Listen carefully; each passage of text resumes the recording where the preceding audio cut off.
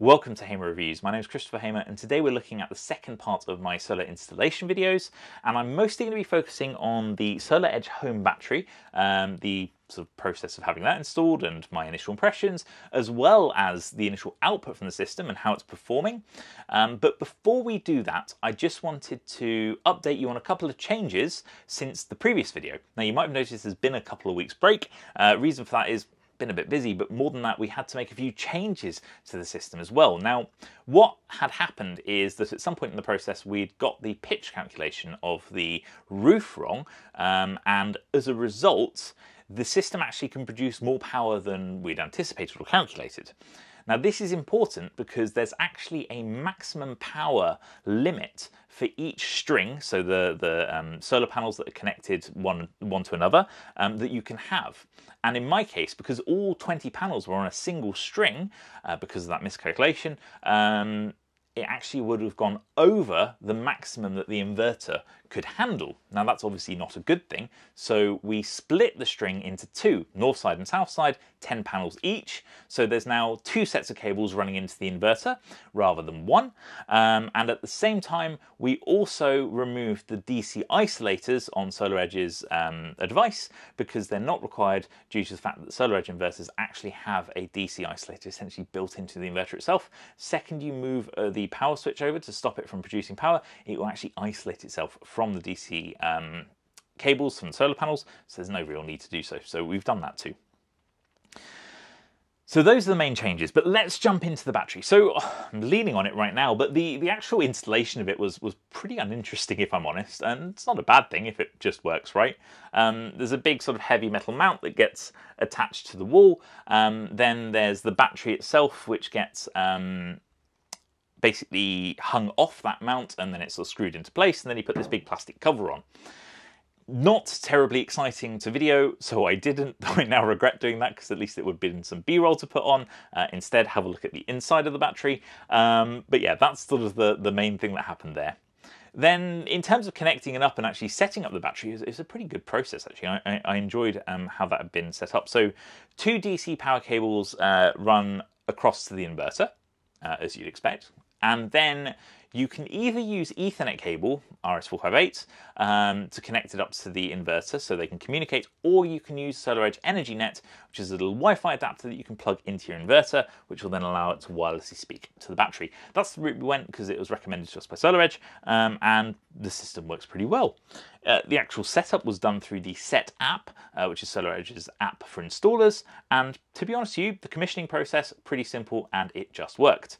Of course, after that point, we realised we had to make those changes to the system, but that was fine, because once we'd done that and got the system back online, the battery has been functioning perfectly, and so has the inverter. In fact, bit of a spoiler for what's coming up, but I talked in the previous video how 4 kilowatts was the max that we'd produced at any one time, and that I was a bit disappointed, and I was kind of expecting it to be 5. Well, since we split it into two strings, we've actually had 7 kilowatts. Now, as an owner with the battery, you actually don't get a huge amount of control at the moment. In fact, you get none. Now, I'm hoping that's going to change in the near future, but if you want to change the profiles that I'll run you through in a second, your installer is going to have to do that for you. It's a bit frustrating, but I am pretty certain that that is going to change in the not too distant future.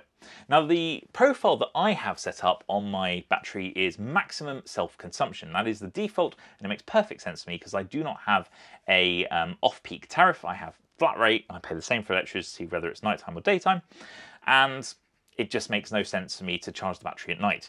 So maximize self-consumption, produce solar, use whatever we're using in the house runs to the house, and then the excess gets sent to the battery. Now, once the battery's full, we send whatever's left to the grid, but the idea is to fill this battery up as much as we can. The net result is, for a lot of the time, I've been able to get through most days and nights without having to take any grid electricity at all, and when I have, it's only been like 2 to 5 kilowatt hours. That still sounds like a lot to a lot of people, I'm sure, but we actually have a hot tub running 24 hours a day, and as a result of that, nighttime electricity use is a little bit higher than I'd like, so this is an excellent way of evening out that curve and really minimizing the amount of electricity we have to buy from the grid. Now, one of the other modes that you can choose that I think will probably appeal to a lot of you is if you do have an off-peak electricity tariff, so your electricity is cheaper at a specific time, you can actually have your installer set that up so the battery charges at that time and then discharges outside of that time. So you've bought the cheap electricity in, you've stored it in the battery, and then you discharge, or use that electricity as your home requires it during the day.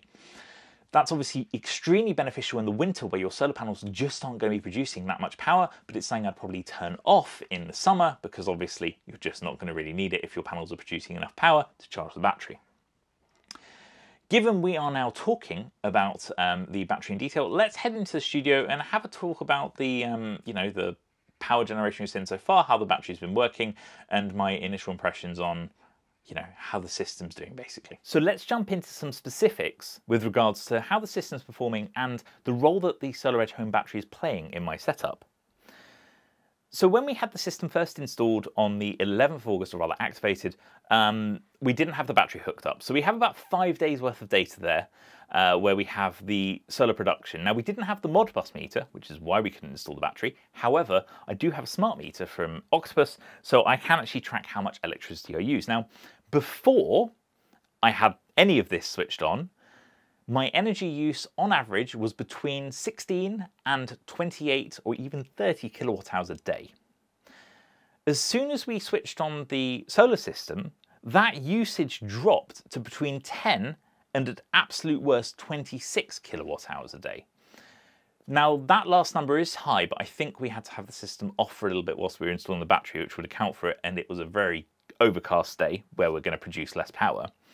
But overall, we had a couple of days of only using 10 to 12 kilowatt hours of electricity, so that's already great. Now the system was producing 35 kilowatts on some of those days, on Friday the 12th and Saturday the 13th. So we can clearly see that I was sending a lot of power to the grid. Now, we then had a week of downtime where we were adjusting the system a bit, and then the system came back online with the battery and solar system being split into 2 strings and producing loads of wonderful power. And we then had from the 24th midday onwards, we had some proper data. And that's where I think it gets really interesting, because my energy consumption from that point forward completely shifted to the solar system and the battery. Specifically on, let's take an example, Thursday the 25th of August, it was an overcast day, we only produced 14 kilowatt hours of solar power.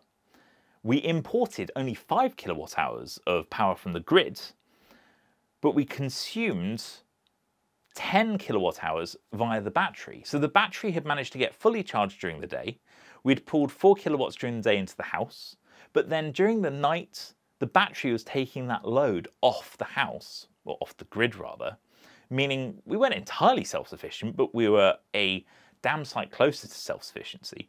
And even if I look at some of the days that had higher production, for instance, Monday the 29th of August, I only pulled 400 watts from the grid, watt hours from the grid, and I consumed 20 kilowatt hours. But as I produced 20.3 kilowatt hours, I was able to run the house pretty much entirely off the battery and off the solar system. Without the battery, I would have been, as I was in that first week, pretty much reliant on the grid overnight, where the hot tub's heating up and so on, and I would have been reliant on the grid for cooking, etc. So I've shifted a lot of my usage away from the grid to the battery, which is the whole idea of it. Now, as I alluded to downstairs, in the wintertime, this won't be the case because my system, as wonderful as it is, won't be producing that much power, I suspect. Therefore, if I were to have one of those off-peak tariffs, I could be charging that battery with cheap electricity. Let's say if you had Octopus Go, yes, I know you need an electric vehicle to have one, but let's say you have one and you take out the Octopus Go tariff, you'd pay 7.5 pence per kilowatt hour during the hours, I think it's 4 hours, sort of around midnight till 4 AM, something like that, ballpark. So you could charge your battery fully, plus your EV, and then rely on that power for a little bit during the day and cut your costs of running your home, because rather than paying, let's say, 50 pence per kilowatt hour, you've paid 7.5, which is a huge difference. If I look at the data for September more generally, I think that's where it gets interesting, because that's 15 days, so half the month, where The battery's been active and the solar system's been active and everything's been working as it should. It is fair to say that September was not like August. August was incredible. We had back-to-back sunshine, days with very few clouds. Polar opposite for September. The weather has been pretty awful. Lots of rain and lots of clouds. And as a result of that, even though we had a couple of days where we produced over 25 kilowatt hours of power, most of the days we only produced between 12 and, oh no, even worse than that, between 9 and about 18. That was sort of the average. But even during that time, we've only had to import 17% of the electricity the house has used from the grid. That equates to 43 kilowatt hours. The rest of it has come from the solar panels and the battery, and in fact, 64% of that power has run through the battery. So to me, that is where that value is in the battery. It's allowing me to make much more use of the power that I produce, significantly reducing my energy bills in the long run. So something I alluded to in the garage that I want to go into more detail on is how the SolarEdge system is allowing me to avoid clipping and really make the most of my solar panels. Now, an example I have from last week is my system was producing 7 kilowatt hours of power from the panels, but I only have a 6 kilowatt inverter. So in theory, 1 kilowatt of power should be clipped, i.e. disappears off into the ether, and unfortunately I can't make use of it. This is completely normal. As I said in the previous video, you want to have your panels have higher output than your inverter output because it's very rare that you're going to hit circumstances where your panels are producing their maximum amount of power. But recently I have had good conditions for it because we've had some spells of sunshine, cool weather, perfect. The panels love it, able to produce loads of power. Wonderful.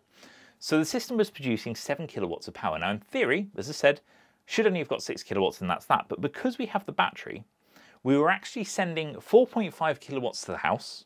So we had, I think, the washing machine and the hot tub on and something else. So that was great.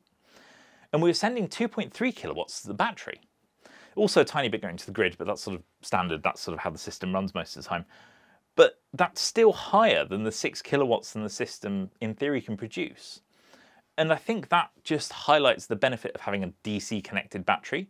Now, I'm a huge fan of my parents' Tesla Powerwall. I love how much access you get to it, how you can change the settings. I think it looks great. It does look really sleek. I love the green light on it, etc. It's wonderful. But it's an AC connected battery. So the SolarEdge inverter that they've got is essentially converting the power, sending it to the battery or sending it to the house, but you're never going to get more than the 3.68 kilowatts the inverter is capable of. Whereas here in this case, I could have a situation where the solar panels are producing 7.5 kilowatt hours of power, which is the highest I've seen so far, which is utter madness given I've got an 8 kilowatt array and half of the panels are on the north side and half are on the south side. But even then, I could send 6 kilowatts to the house. Let's say I have really high loads, maybe the washing machine's on, the dryer's on, the hot tub's doing its thing, and the dishwasher's on, or maybe the oven, that uses a fair bit as well. And I could still be sending, 1.5 kilowatts to the battery to charge it up. So that's, again, I'm just trying to reiterate, that's why I really like the SolarEdge Home Battery and why I think that there's definitely something there. Now, there are other DC connected batteries, don't get me wrong, but having everything in one ecosystem, in one app, etc., is quite nice. I look forward to getting the control I want in order to make more of it. But my initial impressions, given it's middle of September, the system's working really well. And in fact, I would say I'm producing more power than I expected, even on cloudy days. And overall, I've been so much less reliant on the grid and my energy bills have dropped significantly.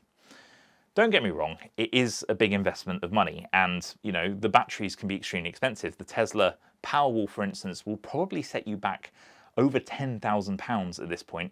I've seen as much as 11 or even 12 quoted, plus a wait time of 6 to 12 months. The SolarEdge Home Battery seems to still have better availability. They're not necessarily of all the parts, but it's also quite a bit cheaper. You should be able to get one installed for, £6,000 to £7,500 in that ballpark.